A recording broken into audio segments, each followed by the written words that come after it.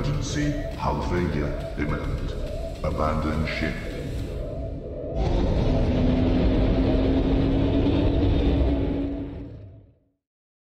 Hey there, I'm Aki and welcome back to Return of the Ancients. This is a fan-made mod / expansion to Subnautica, which you might know as the Gargantuan Leviathan mod, but it adds so much more. Today we have a bunch of news about the mod, including an ION Cyclops, completely custom precursor bases, and more. So let's hop right into it. Now first, we have some new achievements, which I find quite interesting. The first one is planetary destruction avoided. As far as I know, there's nothing threatening the planet in Subnautica, so this is probably something to do with the new story the mod also adds. I wonder what could possibly destroy the planet, because I don't think the Gargantuan Leviathan is quite big enough to destroy the entire planet. If you have any ideas on what that could be, let me know in the comments down below. Maybe it's something to do with the new technology the mod adds. Oh yeah, also, the loading screens are now based on your achievements, so you might get those standard loading screen at first, but for example, once you scan the Gargantuan Leviathan, I assume you get the Gargantuan Leviathan background. Now, let's talk about modular base pieces. As you can see, you can basically play Minecraft in Subnautica now. You have a bunch of different precursor-themed blocks you can place down and snap to one another to create your own bases in the precursor style. Now you have slopes, you have blocks, you have larger blocks, and you can put them anywhere you want, on the grid of course. There are still some snapping problems as you can see, but it's awesome that they are even able to do something like this, and I can't wait for this to be fleshed out more, to turn into basically our own precursor bases. What I would like though is these precursor hatches like you have on the primary containment facility, so you could place this down, and if you have built an enclosed space, you would be able to go through and be on land, so breathe, so you can actually like walk around in your base and it wouldn't all be underwater. And also of course doorways, just for fun, because I mean, having a doorway like this in your base would just be awesome. There's also a new module for the Cyclops called the Ion Booster, which we're going to check out in just a second, but something I forgot to mention last time I think is a new module for the Prawn Suit called the Ion Dash module. The Prawn Suit module basically consumes your boost bar in the bottom right, but lets you dash across in any direction you want. It is so much better to get around with, and you finally don't need a grappling hook if you want to avoid being super slow. Honestly, I might even use the prawn if it was like this, because I really hate the way it feels normally. And yes, you can also dash up a ton. You can make some real big distance with this. And also, of course, it is much easier to dock your prawn suit in the Cyclops if the Cyclops is far up. You might want to be careful to not crash into it though. Also, if you enjoy my videos, I just released a Dead by Daylight lore video which I put a lot of effort in, and it would mean a lot to me if you could check it out. Now, let's take a look at the Cyclops. Now when I put this in, I didn't think much of it. I was like, yeah sure, now we get a dash for the Cyclops or something. Yeah, no. It's a total conversion of the Cyclops to an ION submarine. Oh my god, I love this. Just look at this. This looks so cool. I am in awe at how they managed to do this. It's so cool. So this setting basically overrides flank speed. So before, if you went ahead with flank speed, you were pretty fast but made a lot of noise as well.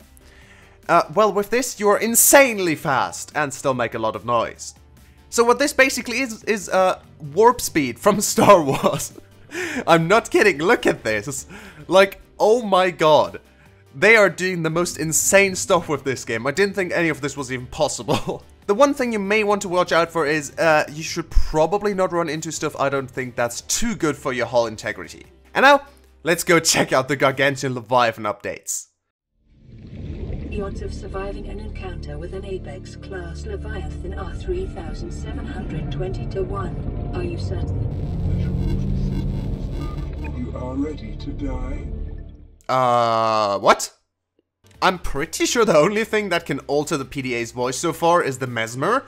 Does the Gargantuan have Mesmer powers now? I really hope not, that would make it even more terrifying. I don't know what that was about. I assume it has something to do with the story, or maybe the devs just thought, yeah, that sounds cool, let's do it. But I don't like that. That's terrifying. Alright, let's go ahead and see if we can scan it, and a more comprehensive measurement. You didn't have to do it. I love this. This is awesome. Alright. So, the Gargantuan has a new attack. It's a shockwave attack, which looks like this.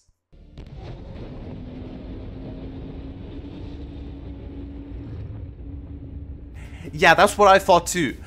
What? This is insane. I don't think it deals damage to the Cyclops yet. But again, I'm not sure. I'm still in creative mode, so maybe that's why. It looks amazing though. I think they used some particle from the Aurora explosion. So if it is even remotely as powerful as the Aurora explosion, yeah, you need to watch out for your Cyclops here. And while recording this, I had a very, very cool encounter with the Gargantuan Leviathan. It was extremely cinematic, so I'm just not going to talk and show you what it was like. With this mod, this is actually something you can do. It's like from a movie. It was so cool. Enjoy.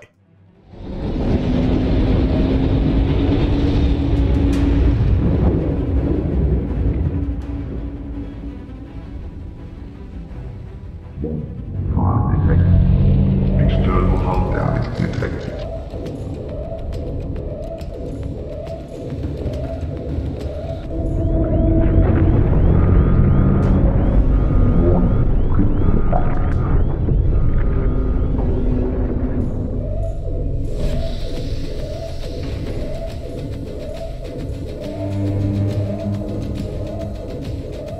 Added flag, emergency speed.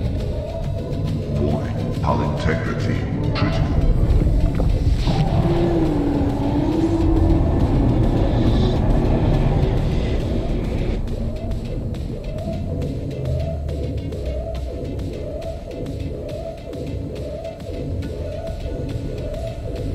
Emergency, hull failure imminent. Abandon ship.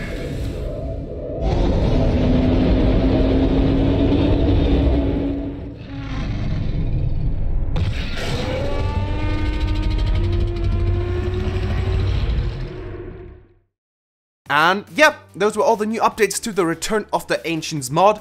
Let me know what you thought of them in the comments down below.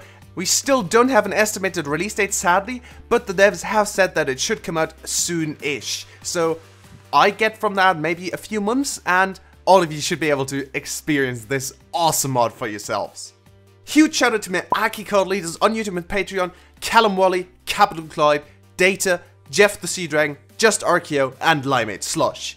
But for now, thank you very much for watching. I really hope you enjoyed it. And as always, I'll see you next time. Goodbye!